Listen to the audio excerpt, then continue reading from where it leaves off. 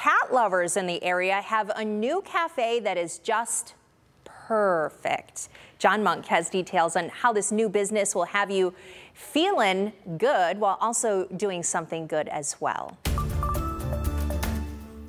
Opened in early May, Tabby and Fido's in downtown Bowling Green is the Cat's Meow. It's part coffee shop offering drinks and local vendor items for your four-legged friend, but it's also a dedicated cat lounge to kick back and relax with around 8 to 10 friendly felines.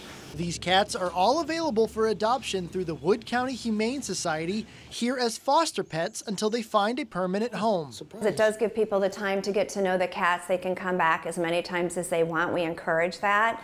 And then as well, by helping the Humane Society move the cats here, it gives them more space to take in new cats to get spayed, neutered.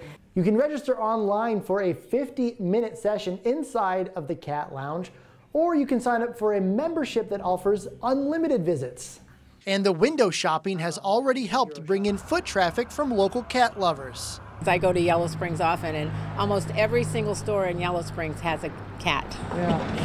And it's like, I mean, I would go there anyway, but that draws me in. Yeah. In less than a month, Tabby and Fido's has already helped 7 cats find homes, which is ultimately making more room at the Humane Society to bring in more off of the streets. We all start to love these cats as they're here. We get to know them, but it's wonderful to see those new owners coming in and the joy on their face and the cats going home. Tabby and Fido's is open Tuesdays through Sundays at varying hours. Reporting from Bowling Green, I'm John Monk, WTOL 11.